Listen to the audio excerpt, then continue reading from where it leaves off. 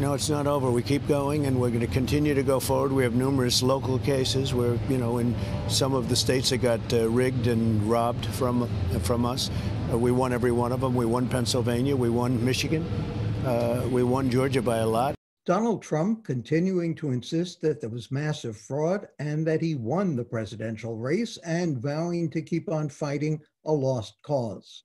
I'm Sam Roberts of the New York Times, and welcome to the New York Times Close Up. Trump's insistence comes despite the Electoral College affirming Joe Biden's victory, the Supreme Court refusing to hear 2 Trump challenges, dozens of courts rejecting other Trump lawsuits, with many accompanied by mocking opinions from the judges. His behavior since Election Day has been bizarre. But while his court cases may have been legally ludicrous, have they been politically savvy? Has he cemented his iron grip on the GOP, whether he wants to run again or just be a kingmaker? And what does it all mean for a Biden presidency? Peter Baker is the chief White House correspondent for the New York Times. He's the author, along with wife Susan Glasser, of the bestseller, The Man Who Ran Washington, about James Baker, who played a pivotal role in the 2000 election. Trip Gabriel, a national correspondent for the New York Times. Mark Leibovich, chief national correspondent for the New York Times Magazine. Peter, you wrote in this past week that I honestly can't recall 2 independent events of such extreme importance occurring on the same day. This was the vote of the Electoral College and the first COVID vaccine given in New York City.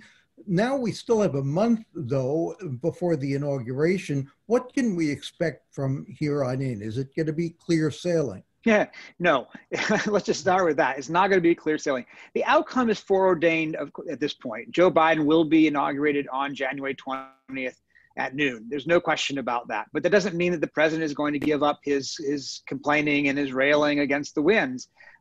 He has made clear as recently as within the last hour that he does not accept the election, that he thinks that he won, or at least he's arguing that he won.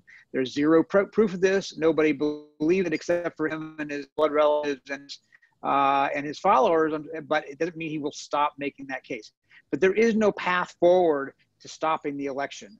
What you see, though, is this rather remarkable moment in our history where a sitting president of the United States is not just trying to challenge an election, but trying to overturn an election by the people. We've never seen anything like that before. A Republican state senator in Virginia who's running for governor just yesterday said he should declare martial law. Michael Flynn, his former national security advisor, said the same thing. We're in really uncharted territory. But all of this is mostly a lot of sound and fury. It will leave the system damaged, but he will leave office on January 20th. Mark, you pointed out that the Republicans could not even get themselves to mention the president-elect by name. We seem to be a little bit past that now that the Electoral College has voted. But what about the president himself? Is he kidding himself? Is this delusional, or is it part of some grand strategy on his part? There's been so much conversation, so much sort of brain power wasted really on trying to figure out what is motivating him at a given moment. I mean, I think clearly there's some maybe real denialism in there. I mean, denial has been, as Peter pointed out the other day, has been like a cornerstone of his political strategy, of his public persona since he became president. I think at this point, I mean, it's not a new idea to say that Donald Trump is out primarily for himself. He does not care about the Republican Party. He does not care so much about, the sort of traditional metrics of history.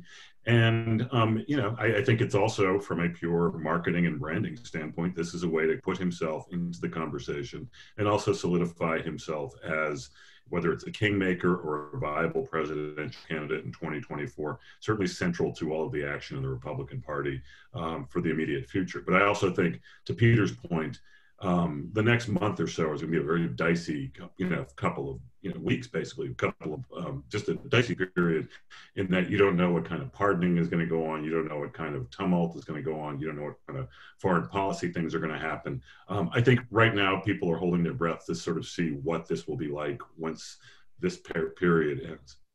Sure. You pointed out that the Republicans were pretty speechless after the Supreme Court defeats in terms of the election results. Finally, Mitch McConnell congratulated President Biden, President-elect Biden, and his running mate. Has he made it clear that, as with the Obama presidency, he intends to make Joe Biden or whoever the Democrats put up for the next 1 or 2 or whatever number of terms, a one-term president?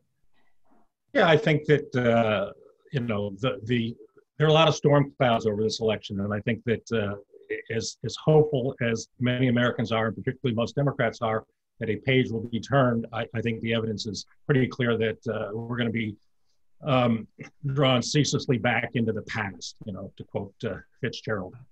We will be seeing a lot of obstruction in Congress, and we will be seeing a lot of denial and resistance among Republican-based voters. We're not a small percentage of the electorate. Trump won 70-odd million votes. We have 2 pretty interesting milestones coming up early next month. We have an election in Georgia for control of the Senate, the first important election in which Donald Trump will not be on the ballot. So we'll have a real test of turnout in the Georgia Senate races. And on January 6th, Congress in joint session meets to accept the sort of formally ratify the results of the Electoral College, and there could be a lot of mischief perpetrated by Republicans, under various scenarios, and some of them who are the bitter enders, kind of clinging to Trump's perception that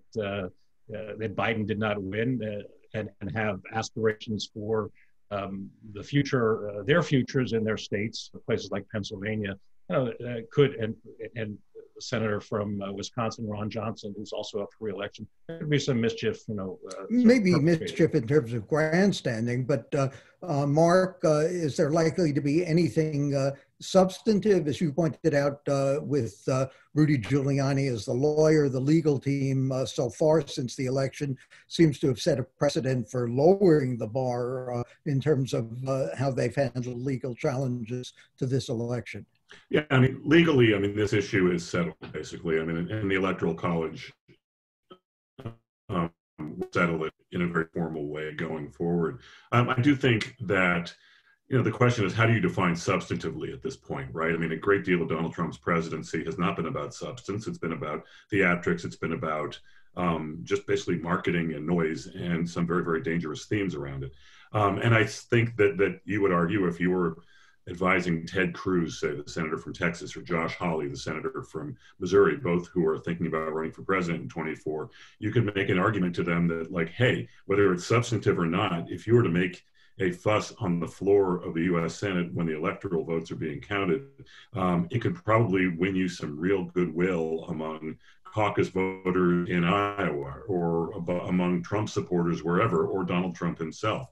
So that's sort of what passes for substance in the minds of a lot of politicians, people who probably know better in their own minds and who are probably substantively very capable, in different realms. But that's sort of how we look at this now. But no, as far as a legal precedent goes, there is really nothing getting in the way between Joe Biden and Inauguration Day. Peter, we've seen a lot of comings and goings over the past 4 years in the Trump cabinet, of course. We now have a glimpse, and a fairly good glimpse, of what the Biden cabinet is going to look like. What does it tell us at this point, this early stage, about what his administration is likely to be?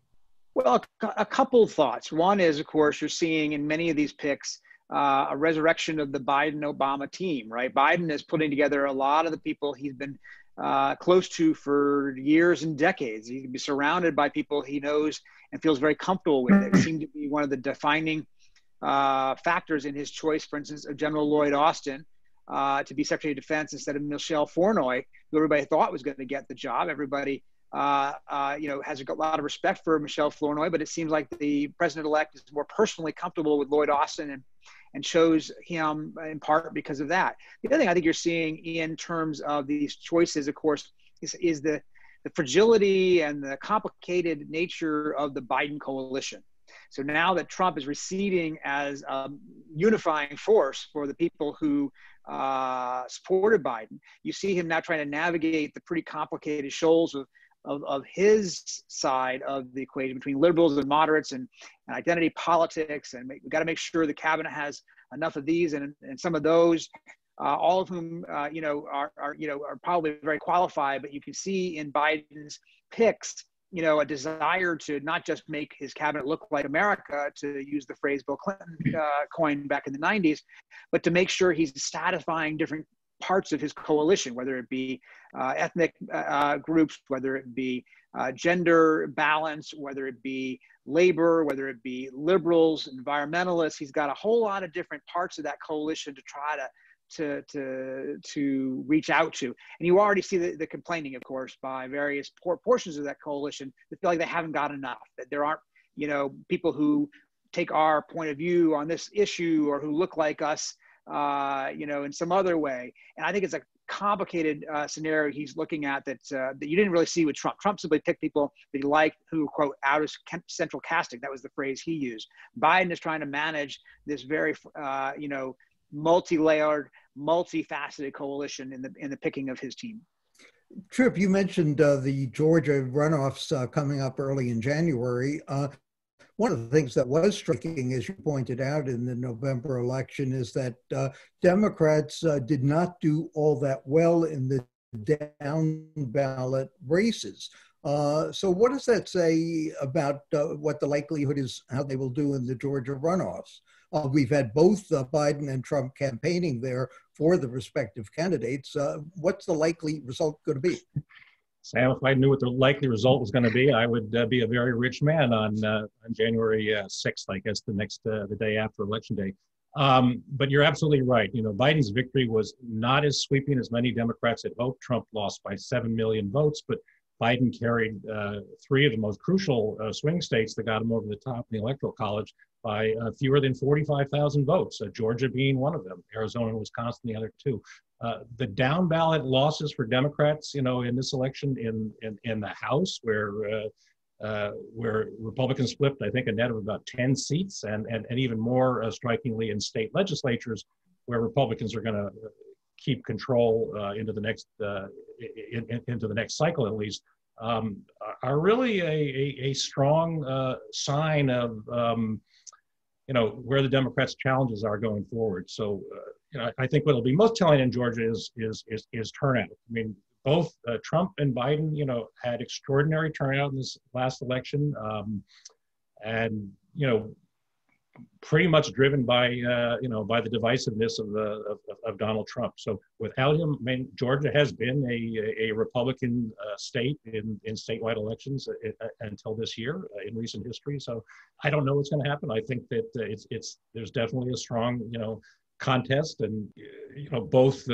parties have a shot. Peter, Bill Barr pushed, jumped, and why at this point? Yes, both. I think he was. You can't push me because I'm jumping.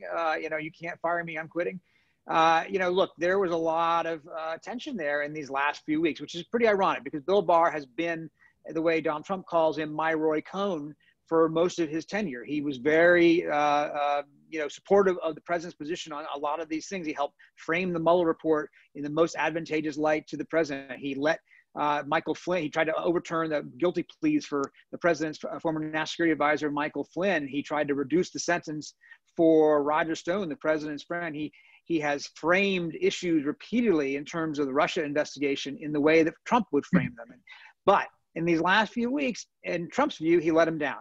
He refused to go after Biden or Hillary Clinton or Barack Obama in an investigative way prior to the election, as the president repeatedly pressed him to do in public. After the election, he said, look, I don't see widespread fraud that would have overturned the election, directly contradicting the president of the United States' effort to try to overturn this election in a very damaging way.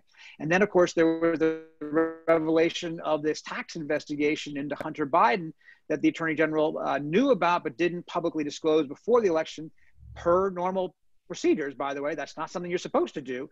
Bill Barr followed the normal procedures, but the president wanted him to have put it out before the election in order to damage Joe Biden. Is mad at Barr that he didn't do it. So they had a parting of the ways. It's just 3 weeks before the inauguration, but it is telling that they couldn't even last for these last 3 weeks.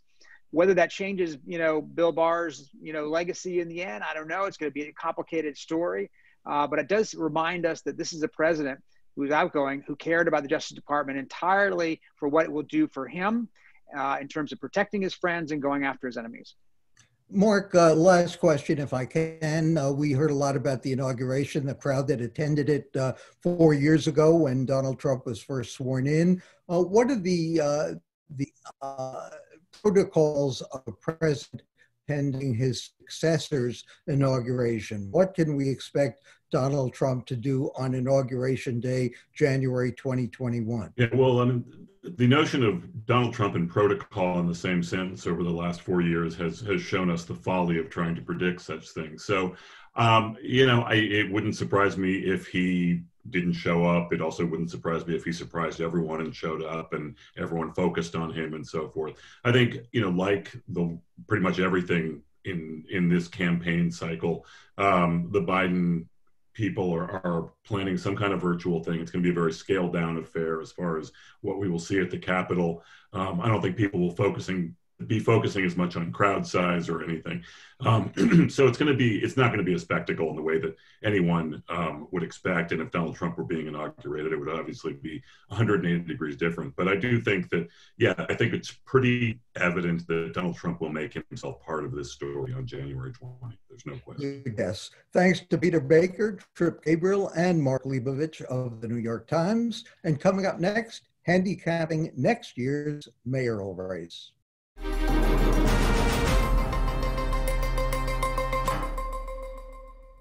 2021 will be Bill de Blasio's last year as mayor. The list of announced or likely candidates to succeed him is already long and growing almost by the day. A business group, Common Sense NYC, has already raised over $1 million to try and influence the race and expects to raise a lot more. It's an independent expenditure committee, so it can't coordinate with a specific candidate or campaign. But as the Times reports, quotes, business leaders in New York have long been frustrated with Mayor de Blasio and have been looking for a more business-friendly candidate to support. So how should we handicap the race so early in the process? We're joined by Jeff Mays, who's a Metro politics reporter for the Times. And Jeff, it's really striking that even at this stage of the campaign, the number of what you might call non-traditional candidates who are contemplating the race. Andrew Yang, Catherine Garcia, Sean Donovan, Raymond McGuire, Maya Wiley. Why is that? Is it because of the fact that there's public financing? Is it the fact that at this point we're looking at ranking voting? Why are so many people thinking of getting into a race that for a job that's got to be awfully difficult for the coming 4 years?